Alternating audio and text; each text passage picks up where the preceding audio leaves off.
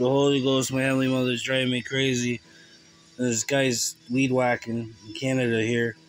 Anyways, so I was walking. I was supposed to be in prison, domestic thing, nothing big, no big deal. It was just an argument.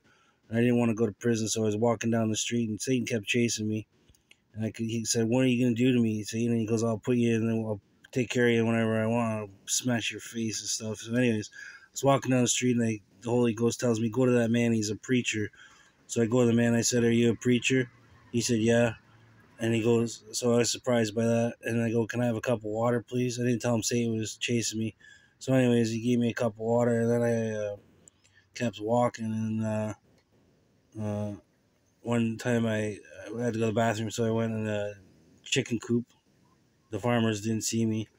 Then I went to a bar, and across the road, some guy said, "You got a problem with me?" He's wearing this big cross, Jesus freak. And I said, "No, I don't have a problem." So I shit my pants, and then the next day I cleaned that in, and then so I went to a bar, and Satan told me to go on the bar, and I saw a guy, Ryan Page, and he got me a sub and told me not to drink. And then I met this girl. We played pool, and I thought I was gonna be a nice last night. I was gonna be alive, but because Satan kept chasing me. But anyways, hail Satan's Choice. You should start a motorcycle club called Satan's Choice.